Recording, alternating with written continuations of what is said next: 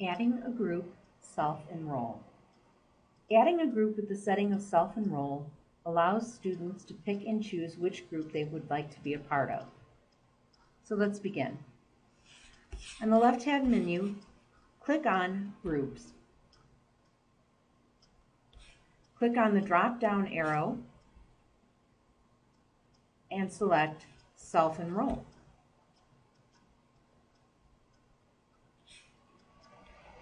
Under the Create Self-Enrollment Group, enter a name in the name text box.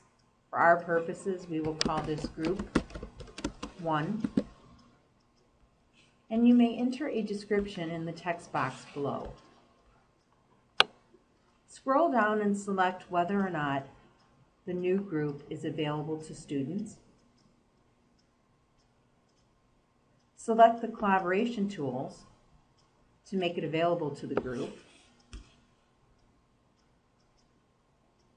Select whether to allow members to add modules to the group homepage.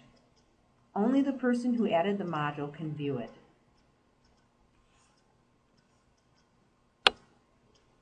Name the sign-up sheet.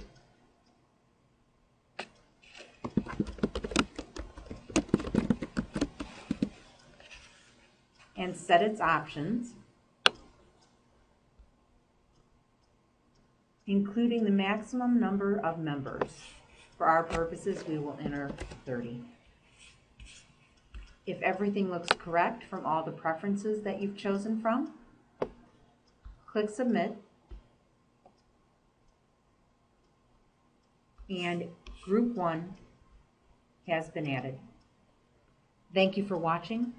Office of Instructional Technology, Purdue University, Calumet.